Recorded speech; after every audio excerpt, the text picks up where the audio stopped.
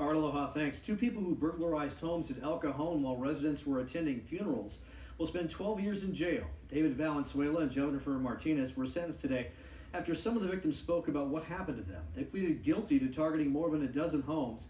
Families lost more than $100,000 in the burglaries, and one even had to put their dog down because the burglars fed her pets chicken wings to distract them. Over 30 days, we watched her vomit blood every day. We watched her lose weight. We ultimately had to have her put to sleep.